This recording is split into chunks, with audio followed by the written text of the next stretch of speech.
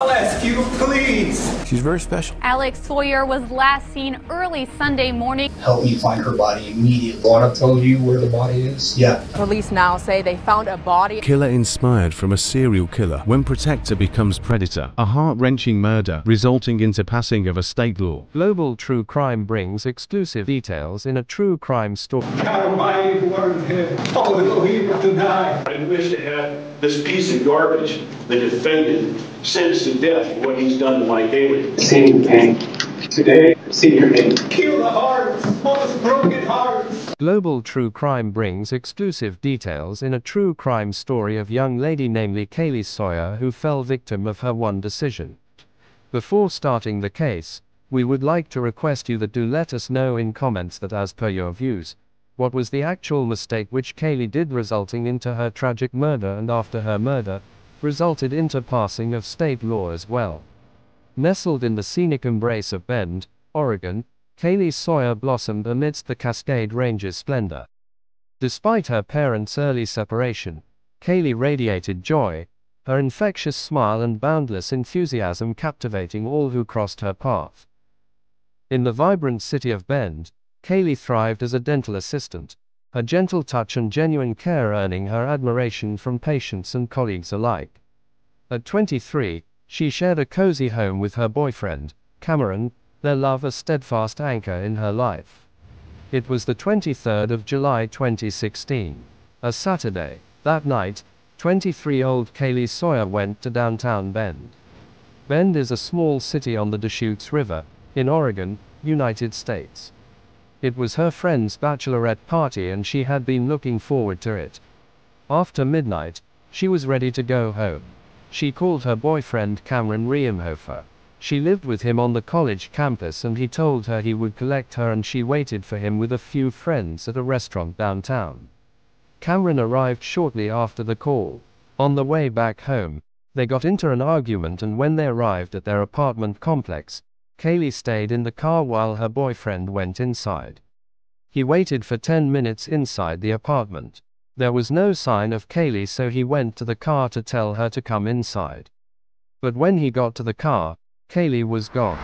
This was the first and last mistake which Kaylee did, going alone in the dark at night. He called her and texted a few times and tried to persuade her to come home, but she refused. He did not know where she was.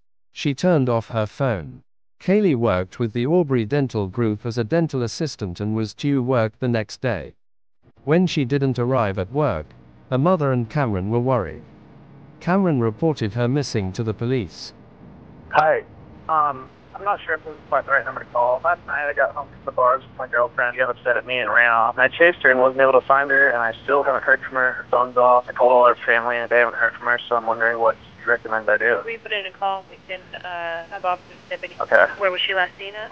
College Way. In that apartment complex? Yes. In a specific apartment, or? In the parking lot. It was like 1 o'clock in the morning. Yeah, she was mad at me, so I walked inside and told her to come meet me, and then when she's like, calmed down. And then I went back out in 10 minutes and she was gone, and I called her a few times and she said she was walking down the street, and then I guess she said her phone was about to die, and then I couldn't get a hold of her after that.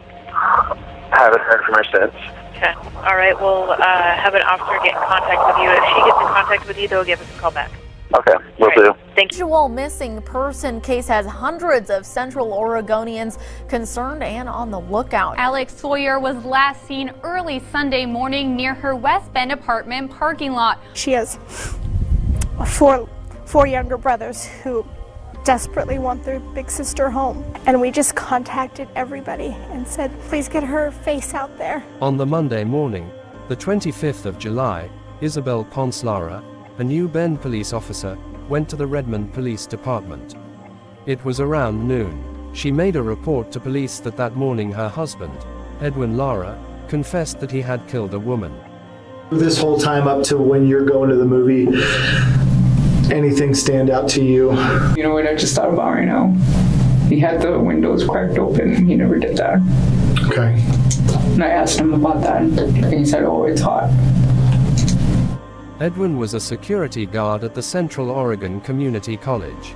He drove a security patrol vehicle during work. According to Isabel, She texted Edwin on the Saturday night. She went to bed after that text and was not awake when he got home at some point after that. He was beside her in bed when she woke up the next morning. They to church as they normally would on a Sunday morning, and she observed that Edwin was quiet that morning, but she didn't want to cause an argument by asking him too many questions. It was only the next morning, the Monday morning, that she found out the dreadful truth. He told her that he killed a woman but claimed it was an accident. Edwin said that he struck the woman with his car, and as she was dead, he hid her body. Edwin told her he had to leave and said that the woman's belongings were in their shed in the garden. He left the house with Isabel's weapon and drove off in his car. The police followed up on Edwin's claims and searched the couple's property. They discovered a trash bag of female belongings in Laura's shed, just as he had told Isabel.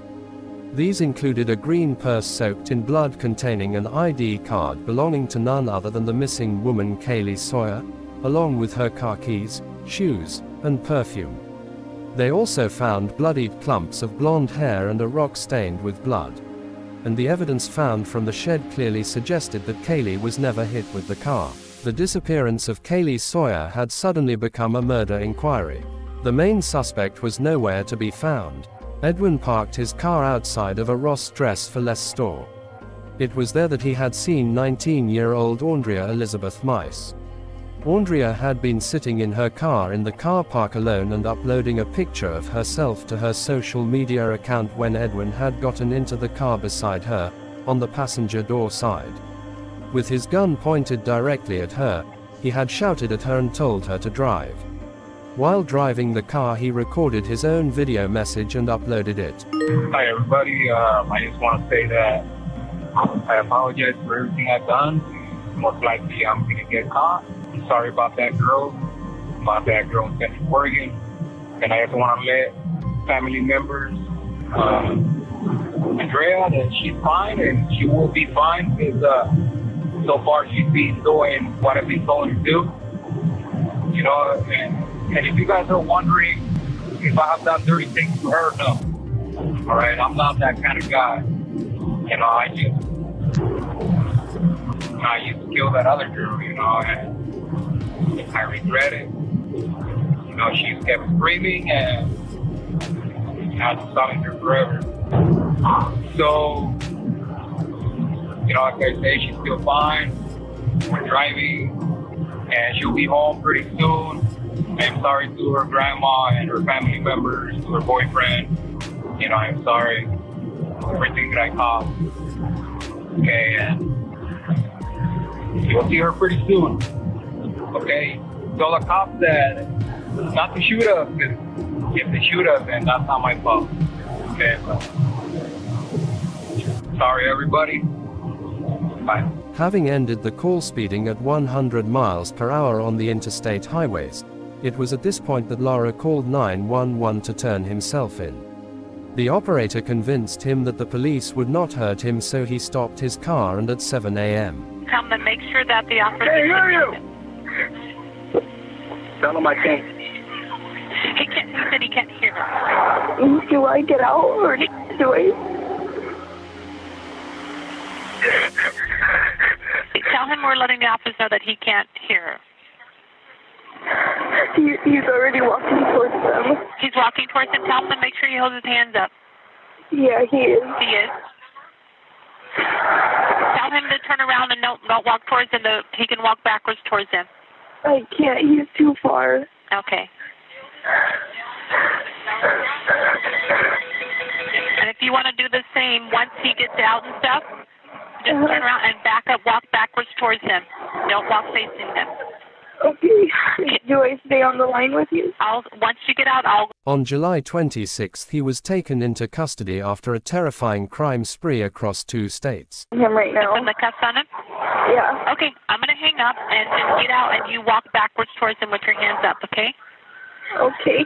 Okay, Aundreah, it's going to be okay. Now that Lara was in custody, the police's first priority was to find out where Kaylee was and what exactly had happened to her. The reason why I'm asking you that is I've done this a bunch of times. I want to tell you where the body is. Yeah, I do. But I want to get home first. Okay. So here's what I know about this. Hear me out, sir.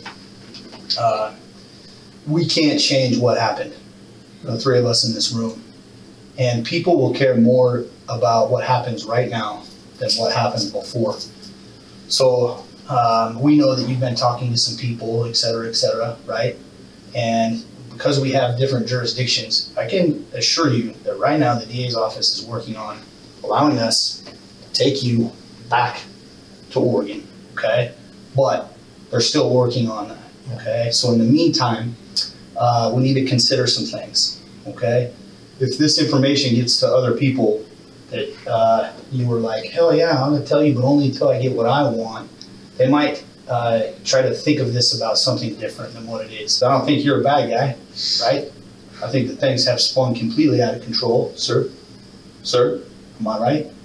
Okay, but that being said, you know from your training and your education that we have a massive load of resources right now dedicated to one thing, and that's to serve the victim's family, okay? And they need that, and they need that right now. And so I need you to remember that it doesn't matter so much about what happened, it's what you do now. Yeah, and you know this, man. He indicated the location on a map. Police sped toward the scene, and on July 26, 2 days after she went missing, the body of Kaylee Sawyer was discovered beside a highway in Oregon. A tragic update to bring to you tonight in the disappearance of Bend resident Kaylee Sawyer. Police now say they found a body, and they believe that to be Sawyer's body. Now, Edwin Lara has been arrested yesterday in connection with this. Edwin Lara is a 31-year-old Redmond resident currently employed at COCC, working as a part-time campus public safety officer. We've recently learned that Lara's wife, Isabel Pons Lara, as I mentioned, is a Bend police officer who yesterday morning reported her husband's potential involvement in the... At the medical examiner's office, it was determined she had been killed by blunt force trauma. From the car, police discovered 2 notes in chilling handwriting. Lara had described where he had killed her. In another note that read as, "I'm sorry for taking her life. To her dad, I'm sorry. To her mom, I'm sorry, it was an accident," she screamed, "and I had to silence her. My intention was not. Forever to my wife, I'm sorry, I will forever love you." In the early hours of July 24, Kaylee Sawyer had walked away from the apartment she shared with her boyfriend. There came upon Lara's campus security SUV labeled for public safety. In a peaceful town like Bend, she would not have felt afraid getting into the car. It's unknown why, but she did that, and it was the last tragic decision she would ever make. Inside, Lara propositioned her, offering her money, and when she refused, he took her purse and phone. The car was the only car in the campus security fleet to be equipped with an interior cage like a police car. Lara choked her into unconsciousness before driving her to one of the dark, less traveled back roads he was familiar with from his work. When she woke up again and tried desperately to attract attention, screaming and shouting, there was no one around to hear her. Still, Lara choked her out again to silence her. Then he smashed a rock into her head and assaulted her. Believing she was dead, he hit her again and again. Kaylee Sawyer had been robbed of her life by a man who had given in to his most evil impulses. All that remained was to get justice or her murder. Kaylee's father addressed the court on the day of sentencing. In January 2018, Edwin Lara pled guilty to aggravated murder and grand robbery and... Number 1, to have our Kaylee back with us, alive and well, and pursuing her life. Number 2, I'd wish to have this piece of garbage, the defendant, sentenced to death for what he's done to my Kaylee. And number 3, I wish the court system and the state of Oregon would just hand him over to me and allow me to administer the death sentence. Was sentenced to life without parole. Upon hearing the sentence, Lara spoke to the Kaylee's family, but as he started, her family left the courtroom. I see your pain. Today, I see your pain. I don't have much to say to you at this moment. I only have a single prayer. It's something I'd like to speak to whoever's willing to listen. God Almighty, who art in heaven, I want to go here tonight. I'll ask you to please heal the hearts, all those broken hearts of this community. In 2019, he was handed a second life sentence for the kidnapping and carjacking of Aundreah Maes. In 2019, the Oregon legislature passed Kaylee's law. This law campaigned for by Kaylee's family and was intended to ensure such a horrible fate could never befall another young person, trusting that campus security would keep them safe. First grandchild, and she's very special. Respected viewers, thank you for watching. If you found this content intriguing, please consider liking the video. It greatly supports me within the algorithm. Don't forget to subscribe for more global true crime stories.